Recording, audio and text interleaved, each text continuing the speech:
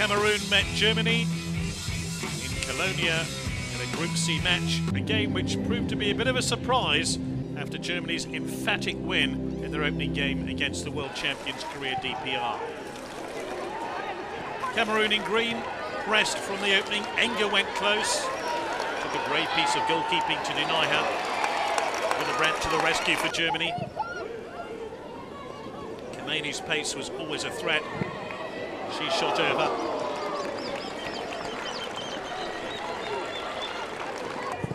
Khamenei and Enger continued to take the game to Germany. Khamenei lived behind the German defence, but her shooting was not accurate enough.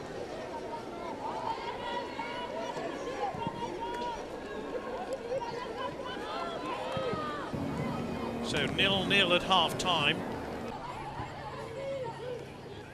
And all that was to change. A mistake allowed Enger in. She unselfishly flipped the ball off towards Khamenei, and she scored what proved to be the game's only goal. The mistake was by Blumel, who allowed the ball to run past her, and the entire Cameroon attack too. Cameroon pressed for a second.